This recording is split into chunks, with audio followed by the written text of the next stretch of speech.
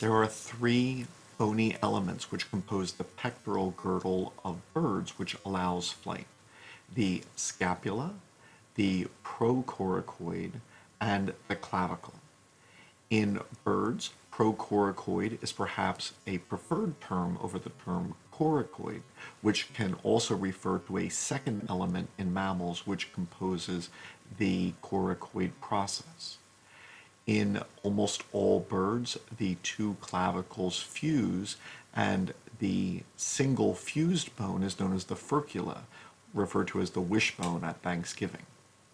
So these three elements were present in the pectoral girdles of the first tetrapods and in the first amniotes, where the procoracoid and scapula had separated to become separate elements.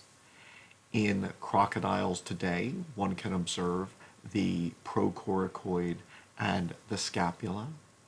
And in dinosaurs, one can easily observe the procoracoid and the scapula. In theropod dinosaurs, the clavicles could be present, but they were small elements which did not always fossilize. In some dinosaurs, the clavicles actually fused and formed a furcula, which, other than these dinosaurs, is only known in birds. All of these bones can be observed in the pectoral girdle of modern birds, although sometimes their view is obscured by the presence of the wing, the humerus, radius, ulna, etc., and so they're most clearly viewed if the wing is removed. The thin strap-like scapula is best seen from a dorsal view, while the furcula, the fused clavicles, are best viewed ventrally from an anterior view.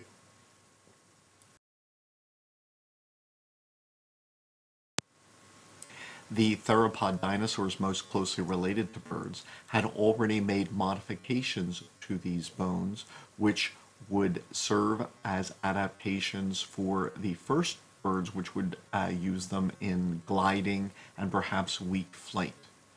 The earliest birds were not capable of the powered flight seen in later birds, and it was a later group of birds, the ornithothoraces, sometimes called the ornithoraces, were bird thorax, which had made further modifications, lengthening the procoracoid and then the formation of the triosseal canal for muscle attachments.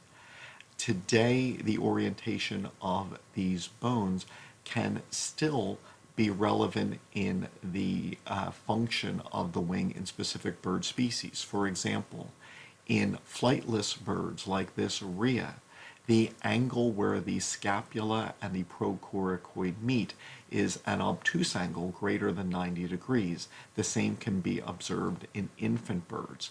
However, in flying birds, this angle is modified so that it is an acute angle where the scapula and procoracoid meet.